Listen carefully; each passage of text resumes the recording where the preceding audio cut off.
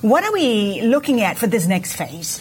I think our investments in R&D for the digital economy are critical for our larger smart nation and digital economy vision. In this phase, we are adding another 300 million Sing dollars. And what we are focusing on are frontier technologies. And I mean by that things like artificial intelligence, cybersecurity, big data and IoT related work and so on. And these are important drivers of transformation in industry and value creation for the future. So which industries do you think would jump on board? Well, I think the applications, for example, when you look at something like AI, there are several sectors, financial services, transportation, our port and airport type of areas. And I think in general, there is a range of sectors, but we are prioritizing a few to get the ball rolling because that's where the immediate application possibilities and value creation is most apparent. As part of that digital and smart nation push, you're also rolling out your 5G plan. What's the status of that? So we will be issuing a consultation document shortly, and that will then invite feedback from the industry. This pertains to, in particular, how the spectrum should be allocated in order for the 5G rollout to be effective. Once we've completed the consultations, then I think we'll be in a position to launch the actual process. And then our expectation is by next year, we should be able to start the rollout. And 5G is important because, when you talk about peak data rates, when you talk about lower latency, when you're talking about device density, it now affords a whole new way of doing businesses. And I think that's a recognition globally. And what we want to do is make sure that Singapore is at the forefront of that change. For the auction, the 5G spectrum, how much are you planning to raise? How much do you think you can raise from that?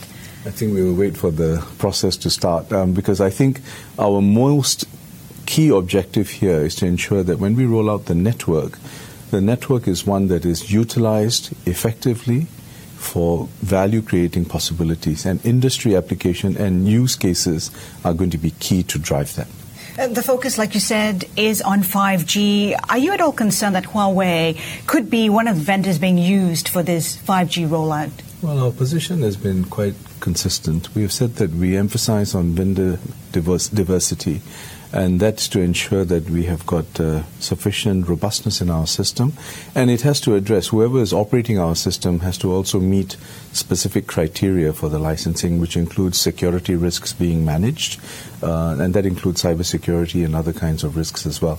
So we will operate on that basis, and we'll study this and see what else needs to be done. Are you then saying that you do not share the concerns of the U.S. government when it comes to Huawei's gear, basically? We have not basically been addressing this squarely yet because it's going to be in the context of our 5G work. We are doing our analysis and we will arrive at a conclusion in due course. Has there been any talk between Singapore and the U.S. when it comes to Huawei, them expressing concerns? Well, we are engaged with all the parties, the views, and also not just in terms of the broader security, but also in terms of the technology and what needs to be done and so on. So we engage with a broad range of countries. Including and our counterparts. The US? Of course, the US, and of course from China, from our region, Australia, New Zealand, UK and all, for example. And I think we want to see what the general practices are and the thinking, because at the end of the day, this is something where we have to learn because it's a global trend. So you're saying that it's too early yet to be concerned about Huawei's gear. Do you think the issue has become unnecessarily political then? I think it's, it depends on your perspective. Each country has its own views on these matters. I think the way Singapore approaches this is we start by defining what our concerns and expectations are. And then from there we evaluate the proposals that come to us, and then we will make a decision on how to go forward. Minister, in your capacity as the Minister in charge of trade relations, what do you make of the ongoing trade talks within the U.S. and China? There seems to be some implications on export numbers already throughout Asia. Do you see that being sustained? Well, I would say this. I think these are the two largest economies in the world. So their economic relationship has a major implication for the rest of the world.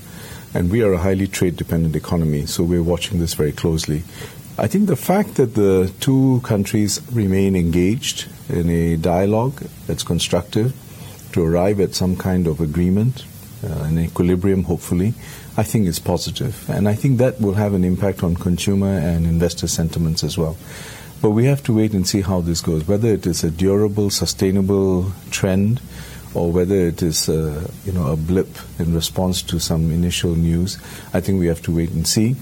But of course, our own hope is that the two countries can come to an understanding and an agreement that allows for an equilibrium and a sustainable basis to move forward in terms of global trade. Singapore obviously not taking chances. It signed a trade agreement with the EU recently. In light of Brexit in the UK, how do you see relations developing? I think the EU-Singapore FTA is a good example of how like-minded countries continue to move forward on the whole globalization and economic integration. For Europe, I think Asia represents and ASEAN represents a very interesting opportunity, especially for the SMEs. And for Singapore-based companies and companies from our region as well, Europe is an interesting possibility. So we want to engender that deeper engagement. And we think that the EU-Singapore FTA will be a pathfinder to a larger agreement between the EU and ASEAN, for example. So I think Brexit, we have to wait and see what the outcomes are. But I think our starting position is we want deeper engagement with Europe. And if Brexit were to materialize, then we will then assess how we can also engage with the UK economy.